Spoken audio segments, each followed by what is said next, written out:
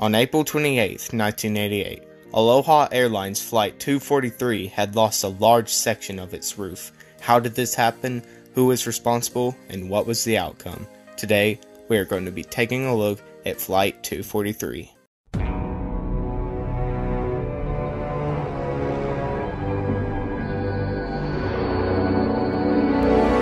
Welcome to Critical Navigation. I am your host Aiden, and today we're going to be taking a look at the story of Flight 243, a story about a plane that had lost a huge piece of its roof.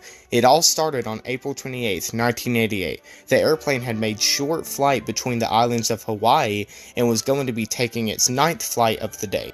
The plane was 19 years old and had made over 89,000 flights, and only one other plane has beaten this record. Captain Robert Schornsteimer was the captain of the plane, and Mimi Tompkins was going to be flying the plane. They were pretty experienced considering that Rob had 85,000 flight hours and over 11 years of experience. The plane had taken off at 1:25 p.m. and the plane was now climbing higher and higher.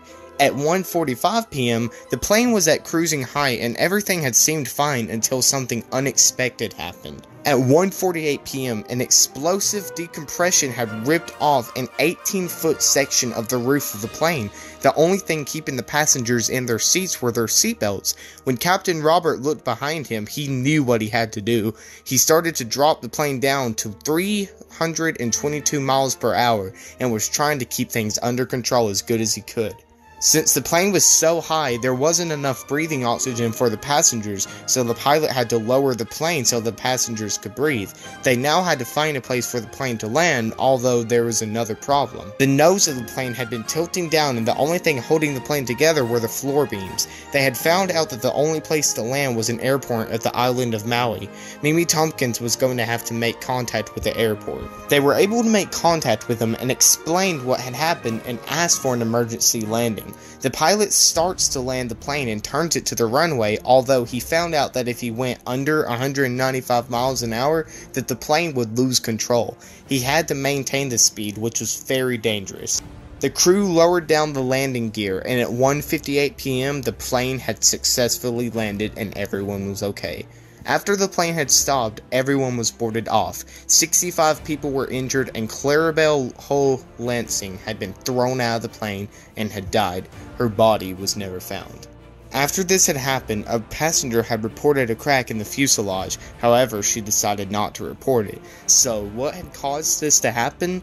Well, the plane was made in 1969, which had made it 19 years ago, and was only made for 75,000 flights. The plane had made over 89,000 flights, which is way more than it was meant for.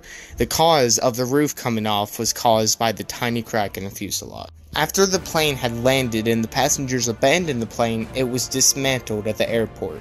So who was responsible for this event?